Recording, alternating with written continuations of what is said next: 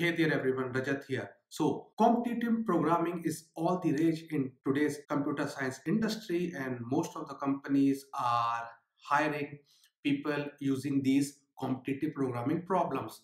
So, in today's video, I am going to solve a live competitive programming problem that is there on Codechef. So, Codechef is a website where you can learn about algorithms and practice, and then you can compete in competitive programming. So they have been running a monthly competition where they upload a bunch of problems which you have to solve in your own time within a certain time period. So as you can see here, so this contest is running up till 11th of February. Okay, so this contest will end at 11th of February. So I'm going to solve this AP and contest problem, and I'll show you the exact flow of how to tackle a competitive programming problem. Okay, so the intent of producing this video is to let you guys know about how to think like a programmer and how to tackle problems which are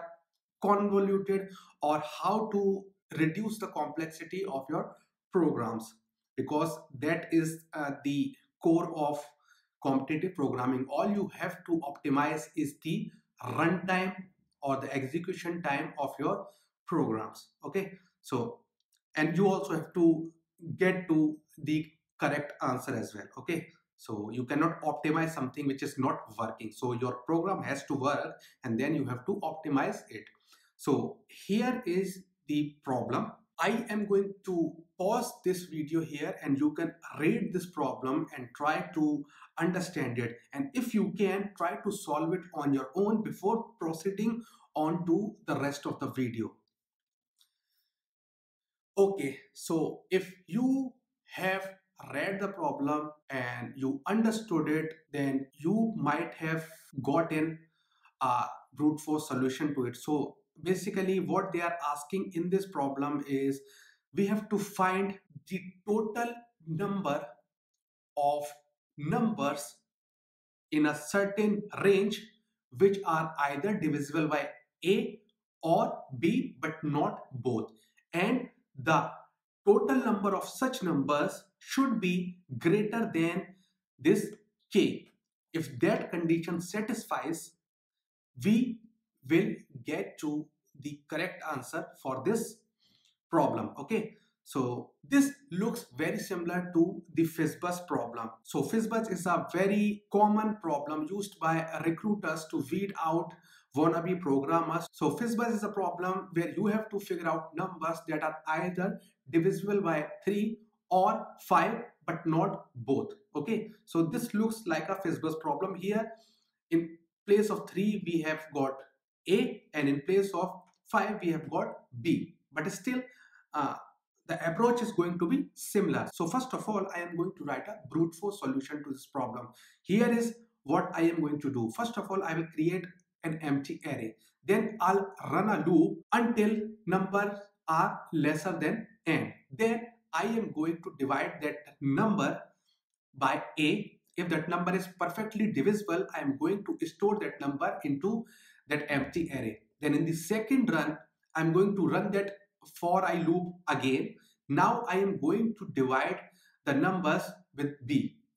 If the number is perfectly divisible, then I am going to search that number in that pre-populated array which we got from the first iteration.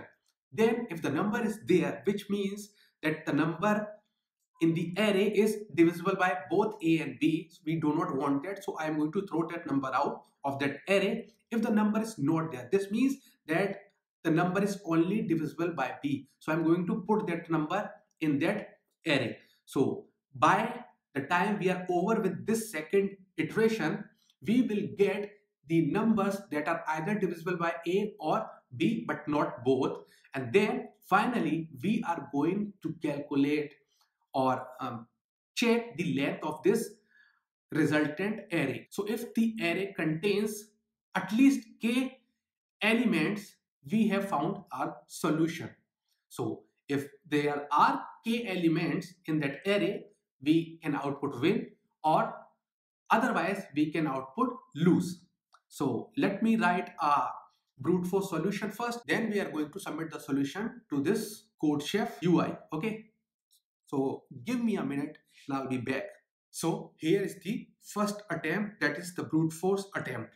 Okay, so here is the solution, and this is in accordance with what we have already discussed, and this is just the IO part. So this IO part can vary, but the solution is going to remain the same in whatever language you code, but the IO can be programming language dependent. So here I am using JavaScript and Node.js in particular because I am very comfortable with this language. So I am just going to use JavaScript and Node.js for solving this problem. So this is the solution. This is the entire core of our brute force solution. And let's try to submit this thing.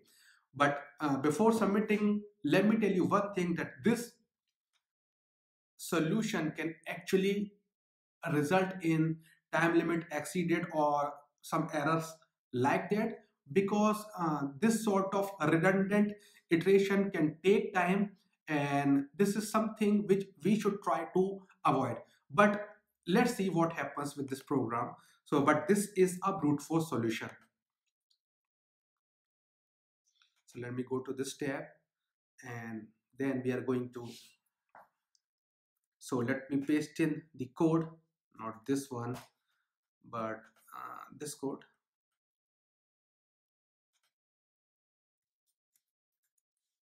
Okay, and I have selected Node.js here and submit this.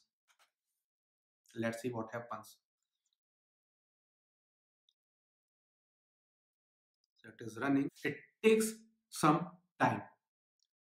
Okay, so we have got an answer correct, but also time limit exceeded. This means that our brute force program was running for quite some time, and it actually exceeded the allowed limit of this 1.000.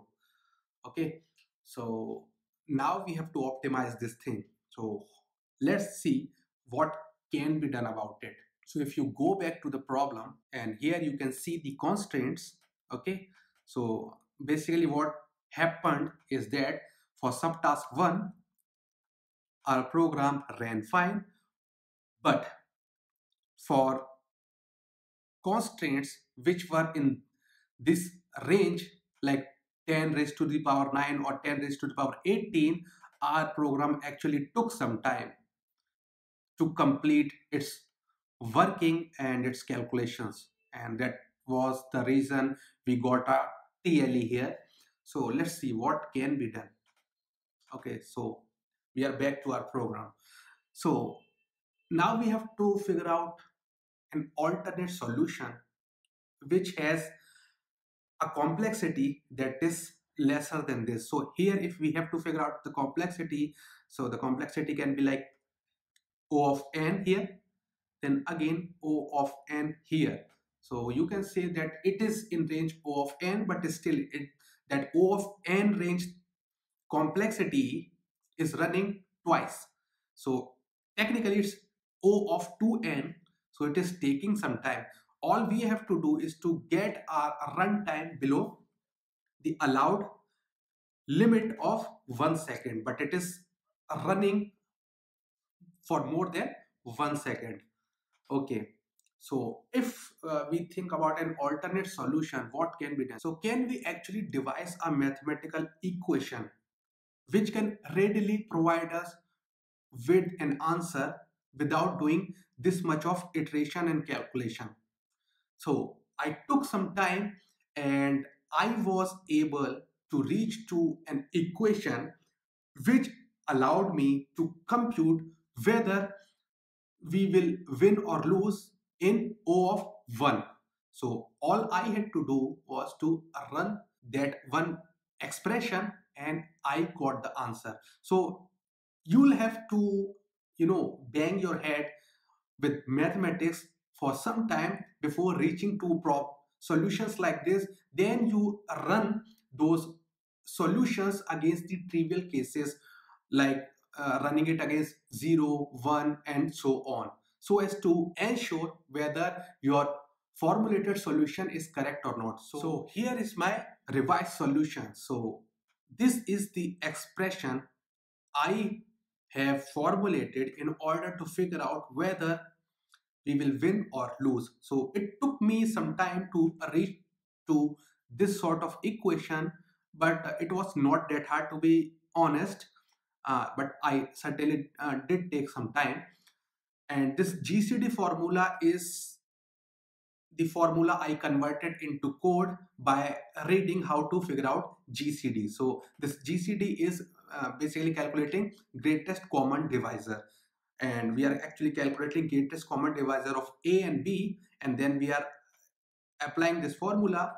I am not going to explain this formula to you because I might not be able to do proper justice with the explanation, but the gist is that first of all we are dividing n with a so as to figure out how many numbers are divisible by a. Then we are figuring out how many numbers are divisible by b. Then we are going to add them, and from that total sum we are going to subtract twice the amount of this n divided by a into b divided by GCD A of B.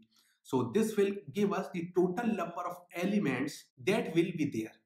Okay, so this thing is exactly doing the same thing that we were doing here, but this iteration took some time. Here this iteration is just not there. We are just putting these numbers in into an equation and readily returning the answer. So the complexity is now O of 1 here. So we can figure the solution out within O of 1. So this is certainly better than the O of n solution that is here. Some of you perspicacious beings will think that we are doing some iteration over here. So this is not O of 1, but technically it is not O of 1, but it is very close to O of 1. If we consider this a O of 1 solution, then this thing is O of 1. Okay, so now let's try to submit this solution to Codechef. Again, it is listing our previous solution, and let's paste this new solution in and try to run this thing.